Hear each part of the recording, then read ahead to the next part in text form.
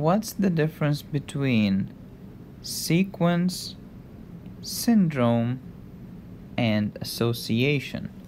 This is a lesson in medical nomenclature or terminology, how we choose different words to describe different conditions.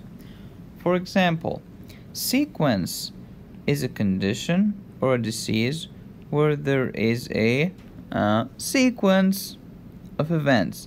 Event number 1 will lead to number 2, will lead to number 3. For example, Potter syndrome has renal agenesis, which lead to oligohydramnios, which leads to lung hypoplasia. There is a sequence. And by the way, there is a video for Potter sequence, and the link is in the description. You can go watch it. What about syndrome?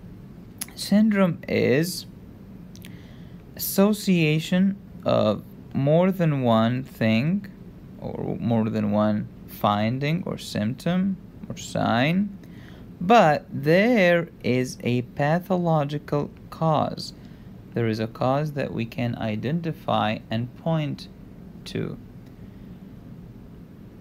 Okay, contrast that to association. You have more than one condition or more than one disease or more than one symptom, but they occur more frequently than by chance alone, and there is no pathological cause.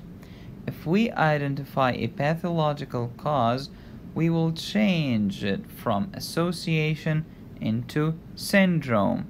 For example, there is a condition named charge syndrome.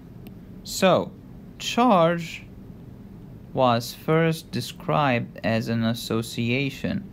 We have different findings, but there is no pathological cause. But after we describe that there is a problem in the CHD7 gene, we changed the name from charge association into charge syndrome. Okay, another example like Down syndrome, it's a syndrome. Why? Because there is a pathological cause, which is chromosome 21. Okay, that's the difference between sequence, syndrome, association. Thank you for watching. Please subscribe. More videos are coming every single week. Please like us on Facebook.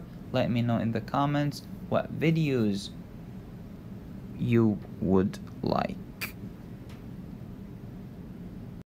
or would you like to be made.